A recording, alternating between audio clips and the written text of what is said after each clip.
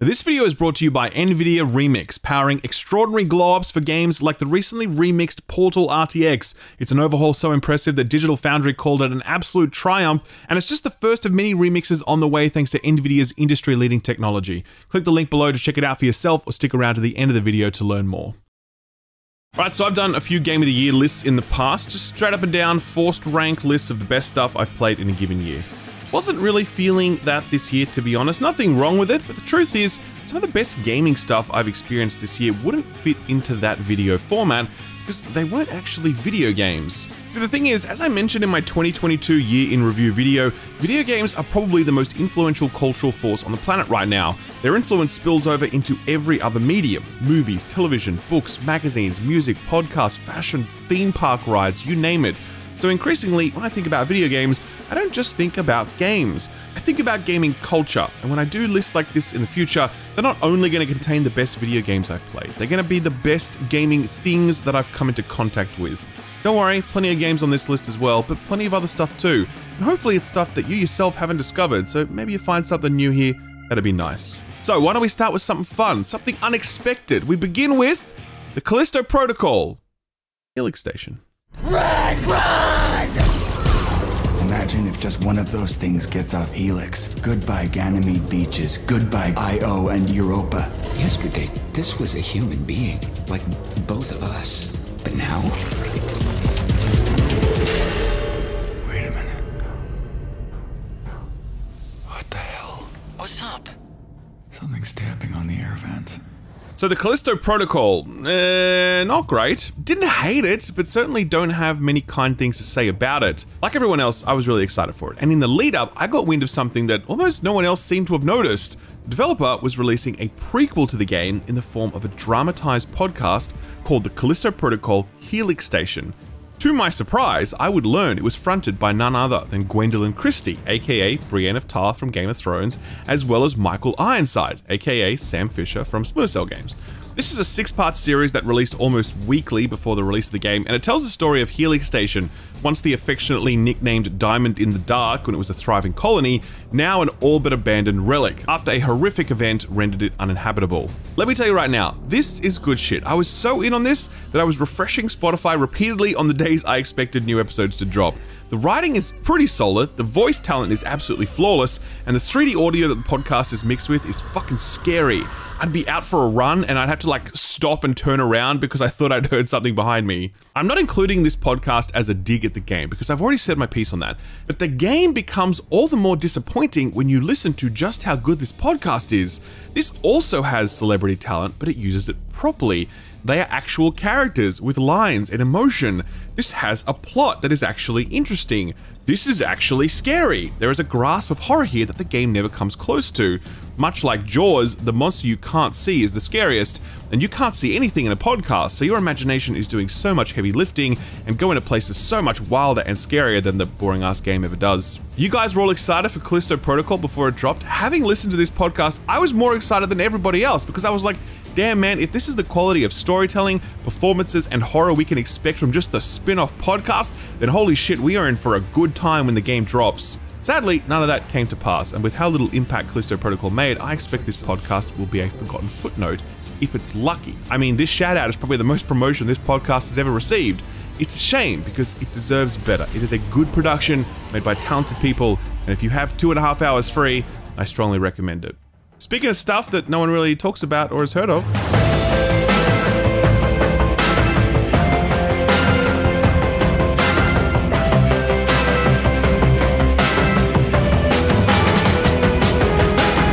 my 2022 began here with Nobody Saves the World from Drinkbox Studios. This was only on my radar because this is the team that made Guacamelee, and that is, hands down, one of the best Metroidvanias and platformers ever in my book. So when I heard they were doing this, I didn't even really research what it was. I just downloaded it on Game Pass and started playing it. What a game. Man, imagine the perspective, map, exploration, and progression of Zelda crossed with a class-based gameplay model allowing you to switch whenever you like between up to 17 different classes, and then cross that with the combat loop of an ARPG like Diablo, complete with high difficulty dungeons remixed with modifiers. Oh, and you can play the entire thing through co-op. Every single square inch of this game is brimming, absolutely brimming with originality, innovation, personality, and polish. It is such a dense game. No matter which part of it you look at, it's all watertight. Every class, every section of the map, every dungeon, the art design, the humor, the soundtrack. The soundtrack is actually a real standout. The whole thing feels so effortless and clicks together so seamlessly, and there are very few games I've played this year that came together as well as this one did. It was the first indie title released in 2022, and it really presaged just how good a year indies were about to have. It's really cheap to buy, and it's on Game Pass. Like I said in my review in January, please don't skip this. Sticking with the whole "you've never heard of this thing," meet Domekeeper.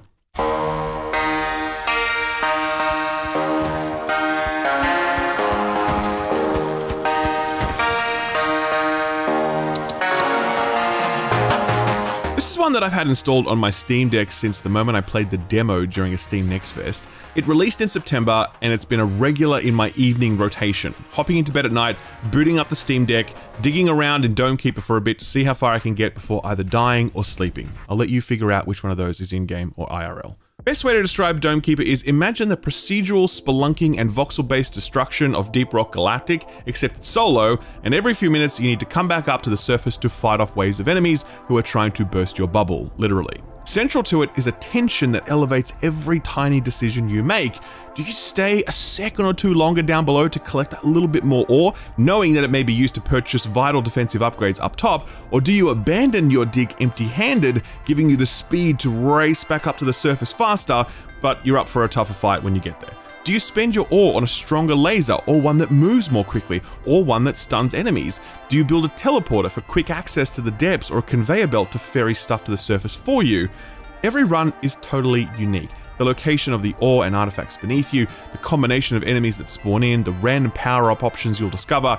I just keep coming back to this because I know that every time I do, I'm going to be pushed into the same tense, immersive decision-making loop. It's a wonderfully designed little game that feels a little unfinished, if I'm honest. You can tell there's a lot more potential to this idea than has been realized in this initial release, but more content is being added, and I suspect I'll continue to come back to this one for a long time yet. Domekeeper got a nomination in Steam's Most Innovative Gameplay category, and it totally deserves it. It's about $10, and there's no way you'll regret it.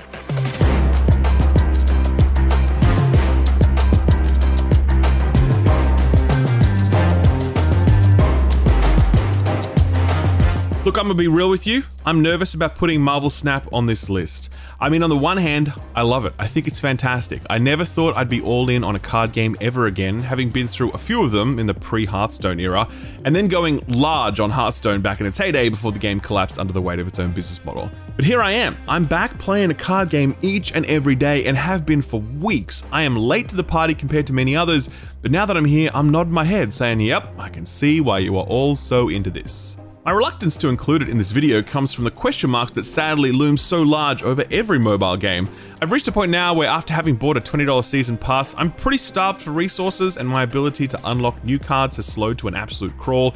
I'd happily spend some money to be able to continue my progress, but the game is really only offering me bundles for like $30. Apparently there's one for like $100. I'm not spending that. Still, Marvel Snap makes the list because on the whole, its approach to monetization is better than any other card game I've ever played, abandoning wholesale the card pack dice roll that was the bedrock of the trading card industry since its inception. I can't say whether I like Marvel Snap's monetization, but I know I don't hate it, and that already puts it well ahead of the competition.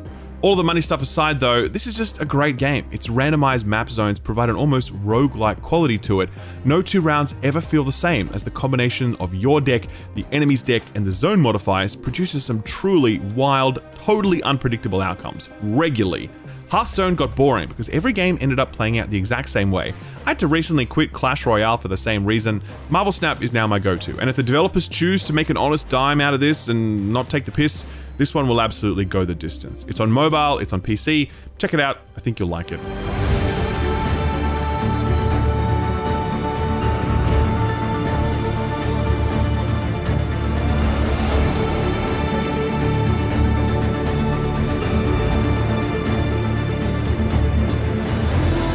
I feel like I'm the only person out there with a kind word for Horizon games, and seeing how much it's getting bullied, I feel I am duty-bound to show it some love in this video. I have earlier likened Horizon Zero Dawn to Avatar, and as time goes on, that parallel becomes more and more apt. See, both of these are about tribal cultures facing off against the threat posed by technology wielded by heartless megacorporations. Both of them were wildly successful in their first outing, but left no notable cultural footprint to speak of. Both of them suffer the slings and arrows of haters, dismissing them as soulless popcorn fodder, prioritizing tropes and spectacle over something deeper and more thought-provoking. Both of them are waved away in the same way that Scorsese waves away the Marvel films. This is not cinema, they say. But as Avatar 2 crosses the $1 billion revenue milestone, and as Horizon Forbidden West sits at a mighty 88 on OpenCritic, I say with my whole chest, this is cinema. It is the cinema of cutting-edge technology. For what game this year produced more visual density per square inch than Horizon?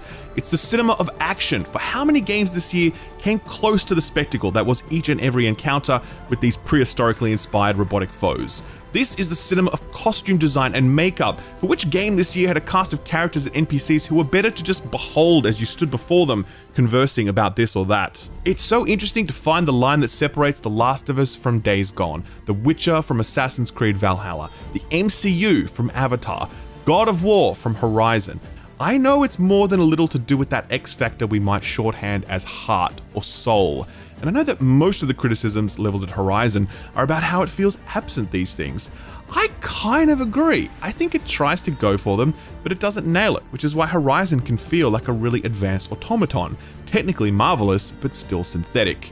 The point I'm trying to make with this block is, I'm okay with that. I don't need every indie game to be Kentucky Route Zero, nor do I need every AAA left-set third-person open-world 35-ish hour-long action-adventure RPG hybrid to tickle me in the feels. Sometimes I'm totally fine with an awesome world to explore, some really fucking pretty visuals, some top-tier combat and spectacle, and some nice set pieces thrown in for good measure. Avatar did this, and it was good, actually. Horizon Forbidden West does it in almost the exact same way, and it too is good, actually, and it deserves respect, okay? Stop hating on Horizon, it's a good game. My one suggestion though for the launch of Horizon 3, maybe don't launch it the same week as a genre-defining masterpiece. That's not been a good business strategy to this point. I think you should change it up next time around. Just a thought. Alright, with that out the way, if it's cinema that you want, how about this?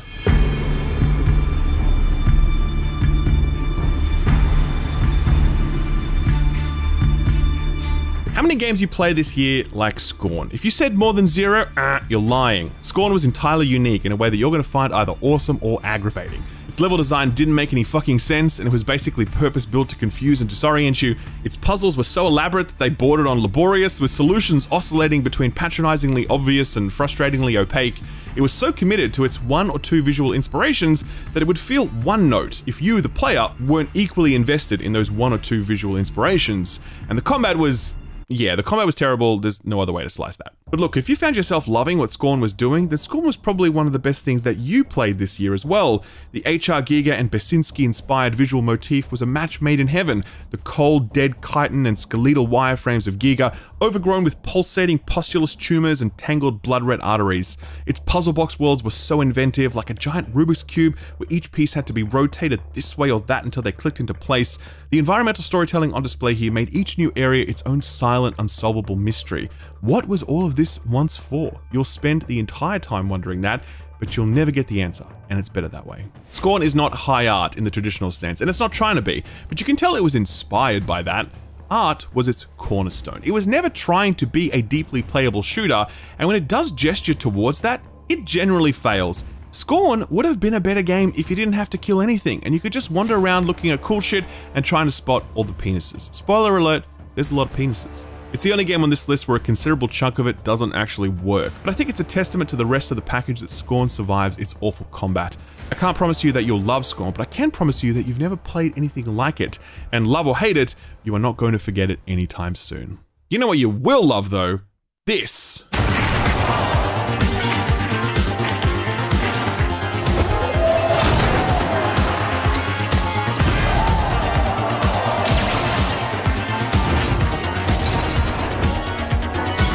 My friend Jake Baldino has a phrase, video game ass video game, and goddamn am I glad that phrase now exists because I couldn't think of a better strapline for Rollerdrome.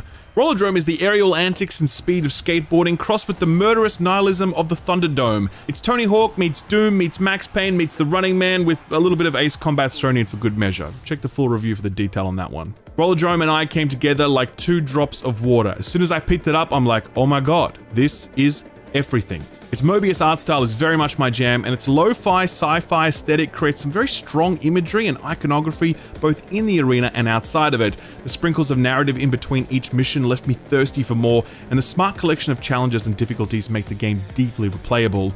But in truth, it doesn't need that stuff to be replayable. It already achieves that through its gameplay, which prunes back everything unnecessary in the equation. You can't fall down. Most of your weapons auto-target. The tricks are extremely easy to execute.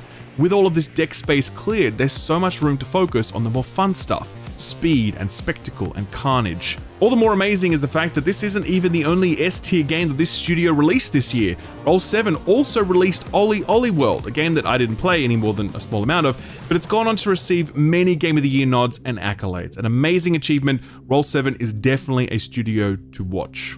Alright, time to mix it up a little bit. Let's head back to Night City, shall we?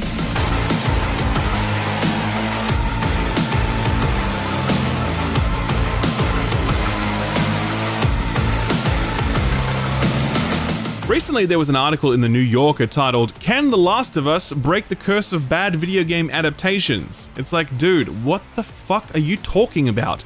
First of all, we already had good video game adaptations as far back as 1995 with the Mortal Kombat movie, an absolutely perfect film, and I will fight and fatalize anyone who disagrees. We had the Pokemon TV show air in 1997, then we had like 2 decades of bad stuff, admittedly, with the Resident Evil movies and that Doom movie starring The Rock, but look what we've had lately! Sonic 1 and 2, Castlevania, The Witcher, and of course, Cyberpunk Edgerunners. Edgerunners is an absolutely spectacular show. The visual design, the cast of characters, the soundtrack, the absolute batshit insane, balls-to-wall action sequences, balanced out perfectly with deft tenderness and gut-wrenching tragedy. It doesn't matter if you're into anime or not, this is just a fantastic production that is worth experiencing. For me, Edgerunners really mattered because it delivered on a promise that the game failed to live up to.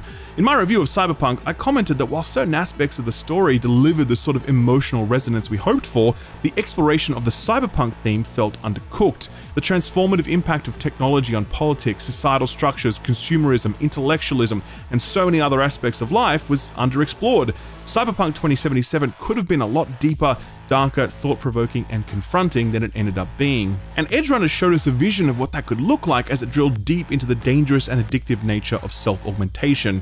I think this one little side story immersed me more deeply in the themes of Cyberpunk than the game ever did, and I found myself appreciating this setting even more after having watched it. Cyberpunk is not going away anytime soon. There's an expansion coming and a sequel on the way in the years to come. It is a rich universe full of promise, and if you want to see that promise truly delivered without qualification or compromise, then Edgerunners is the place to do it.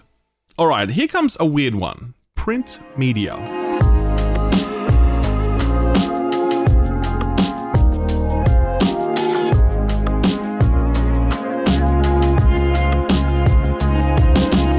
Now, we all know that game magazines are dead, right? Basically, yes. I mean, there's only a handful of them left these days, and you really have to look for them or be subscribed to them so they get delivered to you. But who the fuck subscribes to a magazine in 2022? Me. That's who. I'm subscribed to Edge magazine, and I have been for years, and its arrival at my door every month is like the best thing ever because it allows me to connect with this medium, this industry, and this hobby in a way that no other platform allows for in 2022. Let me explain.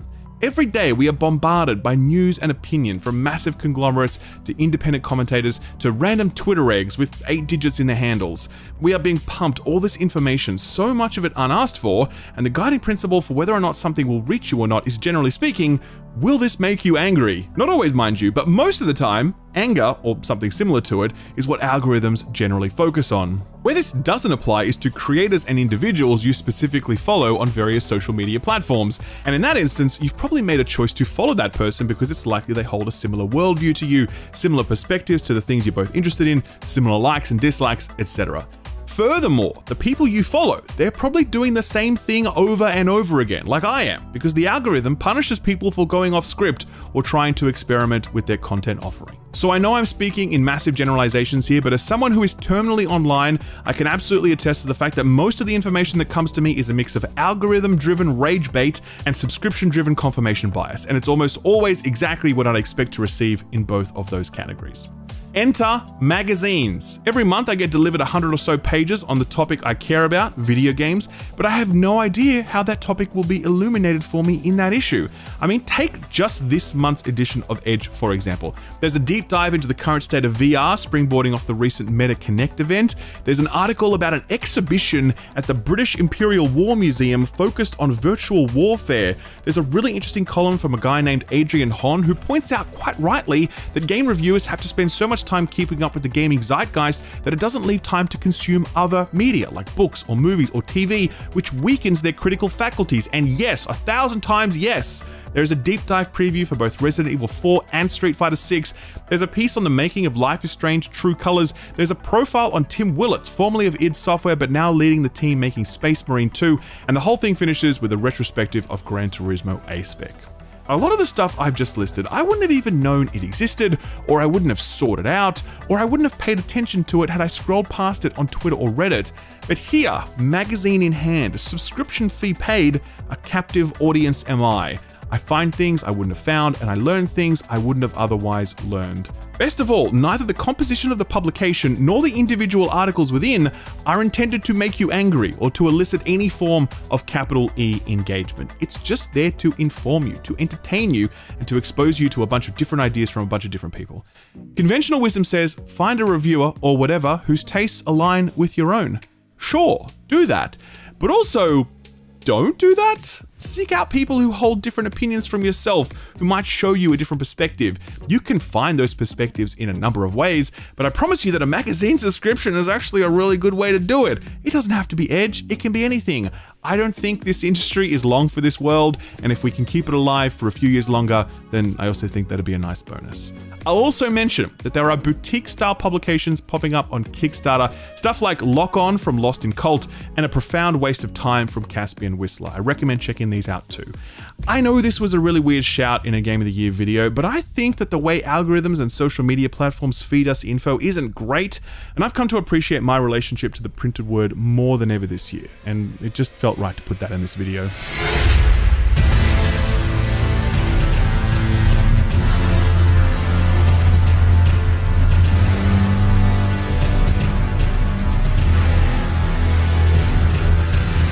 Look, what can I say about Elden Ring that hasn't already been said by someone else or myself in my 25-minute preview, or my 35-minute review, or all the times I've talked about it on my news show, or my podcast, or on Twitter, or anywhere else?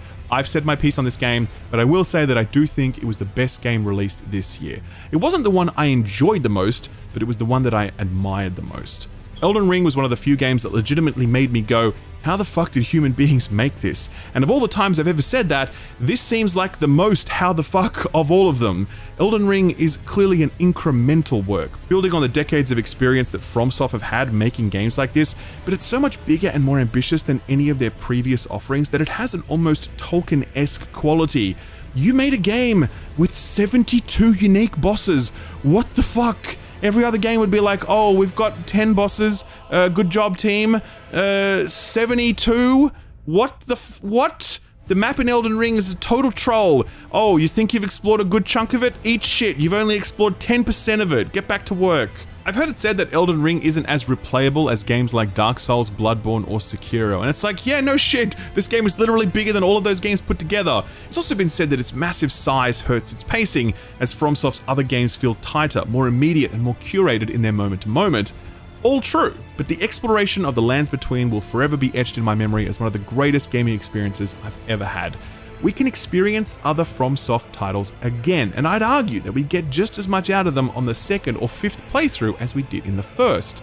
But you can never truly experience Elden Ring ever again, because so much of that experience is about discovering its locations, enemies, and secrets for the first time, trying to reconcile in your gamer brain how there could be yet more to see in a game that had already, to that point, delivered 10 or 20 or 100 times more amazement than other games. But yeah, Elden Ring wasn't the game I enjoyed the most this year. That was probably this one.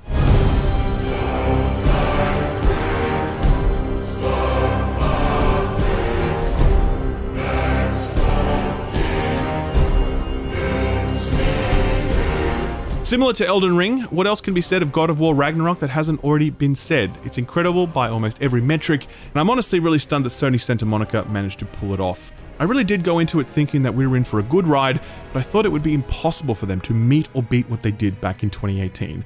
They unquestionably met it, and I think they beat it in almost every category but the surprise factor, since none of us could see 2018 coming. For me personally, God of War has a particular emotional resonance. On the day the reviews for 2018 went live, I was lucky enough to be able to interview Cory Barlog in my car as I drove him to meet his mentor, George Miller, director of the little-known Mad Max movies, but best known for his true opus, Babe, Pig in the City. Being there with Cory on that day of all days was special, and to this day that remains my favorite video. It was a full circle moment then when I got the chance to interview the game director for Ragnarok, Eric Williams, at Sony Santa Monica earlier this month. I did it alongside my Friends Per Second podcast buddies, and it was a really inspiring and humbling experience because Eric had led his people to create something truly extraordinary, and it was fascinating to hear him reflect on his own past coming up through the fighting game community and junior game dev, arriving at the absolute pinnacle of the industry in this moment. I felt so grateful to have had the chance to speak to him, to have played the game that he and his team made for us, and to be in a job where I get opportunities like that. Alright, so we've spoken about the best game that released this year, and we've spoken about the game I enjoyed playing the most this year. Now it's time to talk about the GOAT. You know the one.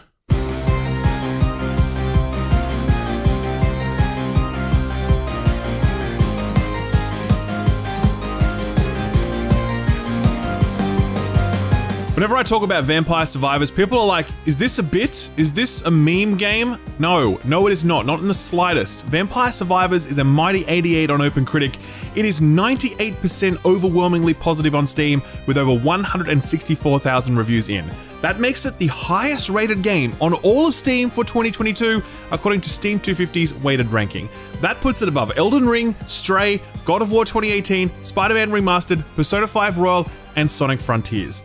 Does that mean it's a better game than those others? In the case of Sonic Frontiers, absolutely. But in the case of the other ones, it's a line ball call. Vampire Survivors is what happens when you take the audiovisual feedback of a slot machine and turn it into a video game. And that is not some throwaway descriptor. That is a cold, hard fact, because the guy who made it, Luca Galante, used to be a programmer in the gambling industry. In an interview with The Verge, he said, quote, "Slot games are very simple. All the player has to do is press one button, and the game designers have to find a way to push the player to press that button. The player is actually spending money every time they press it, and because of that, there's a huge attention to detail on the sounds, the animations, the sequences, because you have so few elements to work with. And so when making a game, I have automatically applied it to what I've been doing," end quote. The result is a game that has all the hypnotizing, stupefying, brain-goopifying appeal of a poker machine without the associated financial ruin. It's all the highs of a jackpot with none of the risks. Well, most of the highs. You don't get paid, but you do get to see a bunch of crazy shit happen on screen, and that's more than enough for me. Outside of the razzle dazzle, Vampire Survivors was one of the few truly unique premises we've seen released in a hot minute. There have been similar games that have preceded it, but none that have nailed the formula with such precision. Now, the survivor-like is a thing, with Steam and the App Store flooded with clones trying to recreate the magic, all of them falling short by different degrees. Then there's the approach to unlocks and achievements. I don't give a shit about achievements in any other video game I play, except Destiny, but I care about them here because the achievements provide the metagame structure, forcing me to play with new characters on new maps, to find new things, to use different combinations of weapons, and to dig deeper into all of the auxiliary systems and game modes that I probably would have otherwise ignored in a game like this. Finally, you can't praise Vampire Survivors without also contextualizing it. This is a game that costs $5. Its graphics are so basic. You could have shipped this on the Super Nintendo. It has no microtransactions and its DLC costs $2. It was in early access for a year where it was built out and perfected, and it launched flawlessly with no bugs or glitches. It had no marketing behind it whatsoever, being totally reliant on its inherent greatness and word of mouth. In an industry rife with the exact opposite of everything I've just listed, there is something so gratifying about knowing that this little game can rise to the tippity top of the pile and get the commercial and critical reception it deserves.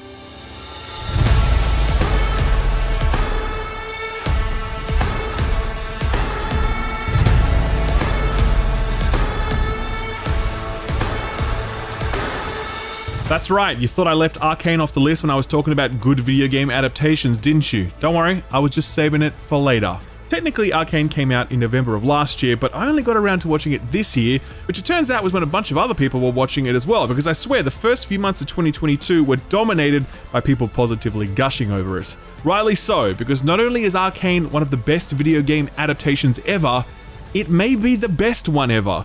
Every single frame of it is perfect, from its incredible art design to the imagination of its sequences and choreography to the deeply moving plot that pits two ill-fated sisters against each other, champions of two worlds at war. It is a very adult story, unflinching in its portrayal of loss, grief, mental health, societal decay, wealth disparity, the decadence of the rich and powerful, the corruptible nature of law enforcement, and the inherent unfairness of life that is the reality for many people. I'll make the point that you absolutely do not need to have played League of Legends to be able to enjoy this. It introduces each character without any assumed knowledge, and the storytelling absolutely stands on its own with minimal in-jokes or winks to the camera. However, if you do have a background in League, then this is even more incredible. The way that each of these characters have been captured, rejigged, and expanded upon here is incredible. It matters so much because League of Legends characters are brilliantly designed in terms of their visuals, their kits, their personalities, and their backstories, but League of Legends is not a video game where stories can easily be told.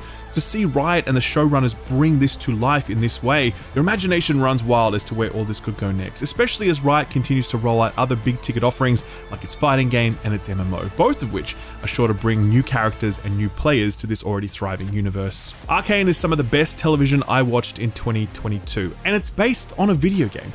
Unlike that fucking Halo show, Arcane has deep respect for its source material. It understood that video games are not some awkward teenage phase, and showrunners don't need to shepherd the material into adulthood with some bare-assed glow-up. Video games are already good. You don't need to change the thing that makes them good so they work for TV or film. You instead need to embrace that thing and deliver it in a way that makes sense for TV and movies.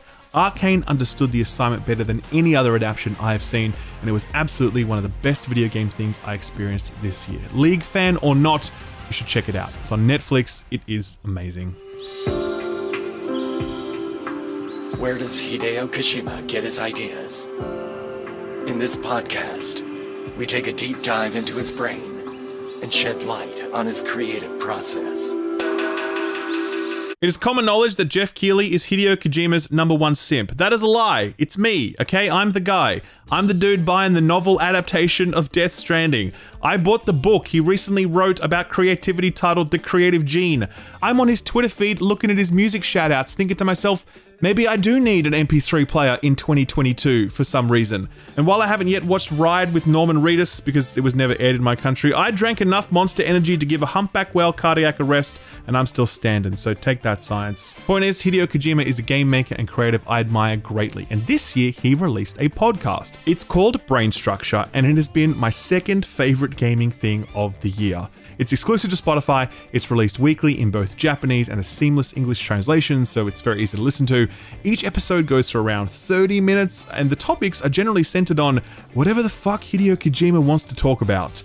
One entire episode, he spoke about Nick Cave's music and what it means to him. The episode is titled Hideo Kojima X Music, Nick Cave, The Velvet Queen. I thought to myself, oh, that's cool, he got Nick Cave on as a guest. Nope, it's literally just Hideo being like, guys, I really love Nick Cave's music, let me talk to you about it for 35 minutes and I'll play you some songs too.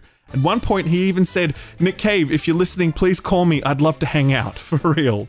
But don't worry, Kojima can pull in some guests. One week, Kojima was talking about how much he enjoyed Jordan Peele's new movie, Nope, and a few weeks later, who was on the podcast? Boom, Jordan Peele, talking about Nope. They were just jamming out about how much they were inspired by each other's work. Peele told the story about how he named his production company Monkey Paw, a reference to bad luck and being careful what you wish for. He told Hideo that part of his fascination with luck came from Metal Gear Solid 2, where he saw the plight of the character Fortune, who seemed to be cursed with good luck. I mean, this is one of the best filmmakers working today, chatting with one of the best game makers working today about how much they inspire each other. That is a fucking rad conversation, man. That is just rad. Kojima interviewed the dude who directed Top Gun Maverick, the dude who directed the original Ghost in the Shell, and the dude who directed RRR, or RRR, as you Americans said. Anyway, in each conversation, they were talking about what it means to be a creative working at the top of their respective fields. They complain about producers and budgets, they talk about the challenges they face in leading people, and they reflect on their own mortality and legacies. But what's most striking about Brain Structure is that it's a very unfiltered insight into Hideo Kojima, the way he thinks, the stuff he he consumes, his hopes, his fears, his insecurities, and what you'll find is a very humble man who has not let his fame or success get to him. Usually being a big shot creative begets a big shot ego, but it's not like that, and you can tell in his dialogue with others and with his more introspective monologues that he just loves consuming and creating art, and he'll continue to do that for as long as his mind and body let him. He also has much to teach on the topic of discovery. He talks about how he reads hundreds of books a year, watches hundreds of movies a year, and he still buys CDs because he thinks that going to the music store and just listening to stuff is the best way to find new music. And yeah, that makes so much sense in 2022. There's a gigantic funnel that sits over the top of Kojima, and I think we'd all do well to try to hoist a similar funnel over ourselves. It's similar to what I was talking about earlier with the magazines, which is perhaps why this podcast resonates with me so much. Anyway, Brain Structure is really wonderful. It's a highlight of my week every week, and I'll keep listening to it for as long as Kojima keeps making it, which I hope is for a long time to come yet.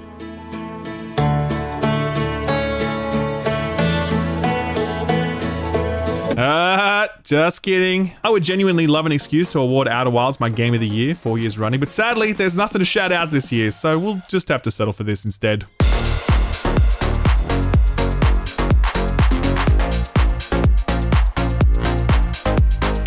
God of War was an awesome video game. Elden Ring will likely influence open world game design for years to come, and Hideo Kojima sure casts a good pod. But there was only one truly industry upending thing that released in 2022, and that thing was Gaben's big deck, the Steam Deck. Valve has had more than a few swings at the hardware market over the years, from its Steam Machine idea, which went absolutely nowhere, to its now discontinued controllers and Steam Link, to its impressive but still niche Index VR headset. But absolutely nothing has come close to the level of success that the Steam Deck has enjoyed, being the first new successfully launched gaming console from a new market entrant since the original Xbox? Seriously, consoles are a really entrenched business with some massive barriers to entry, and Valve managed to shoulder barge their way in with some absolutely astounding technology for the price point. Because the specs of the Steam Deck machine beg a belief when you view that $399 price tag. This is a very competent gaming PC that is more than able to run actual AAA games at decent frame rates, and it absolutely runs rings around any indie you want to throw at it. The fact that Valve could make this thing is already a low-key miracle, but the fact that they could get it out the door at this price point feels like wizardry. Gaben the White, that's what they call him. But the true revolutionary thing about the Steam Deck is not its specs or its price point, it's that you can do whatever the fuck you want with it. To this point, the entire console business model has been predicated on the walled garden, the idea that the hardware you purchase is only yours insofar as Sony, Microsoft, and Nintendo say it is. They will decide what will and will not be installed on your device. They will decide how you will use your device, and there's nothing you can do about it unless you want to go down the confusing jailbreak route, which many consumers just aren't equipped to do. Enter the Steam Deck. You want to install Mac OS on this thing? Go for it. You want to install Windows and run Excel so you can do your monthly accounting? Gabe ain't gonna stop you. You want to install every single emulator known to man on this thing? Not only will Valve not stop you, they will advertise that feature in their official marketing. And then they will take it down because they know that Nintendo's lawyers will get them. The Steam Deck shows us a vision of the future-proof video game console. We cannot trust video game companies to preserve video games, and we cannot trust them to give us perpetual access to the things we have purchased. They have shown time and time again that they do not respect the concept of ownership unless it relates to them owning their IP and deciding how they will use it and how they will constantly resell it to us. The PC scene already solved that problem through emulation, and the Steam Deck now solves it for consoles. But beyond the business model stuff, it's just a phenomenal device. There has not been a single day this year where I have not touched my Steam Deck. Even at home, it's part of my evening ritual or a way to change up the scenery when I've been stuck in my office for too long. It's so comfortable to use, so feature rich, so customizable, just such a joy. A Nintendo Switch is effectively retired now, except when playing Nintendo exclusives, because the Steam Deck does everything the Switch does, and I know I will own my games in perpetuity rather than being forced to rebuy them again at $60 when the Deck 2 comes out. The Deck is just brilliant, and so many of the best moments that I've shared with you in this very video, I experienced them on this handheld. For that reason, and many others, Steam Deck is the very best gaming thing that I got my hands on in 2022. Literally.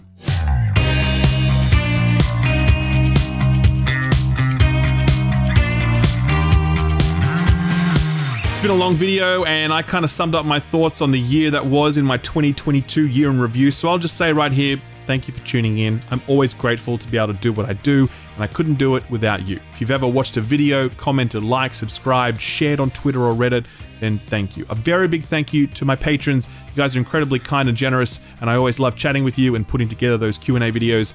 I'm going to take a few weeks off now, but I'll be back at the back end of Jan, getting ready for an absolutely mammoth February and an even bigger 2023. It's going to be a wild ride, so I hope you'll join me. Thank you again, and I'll see you on the flip side.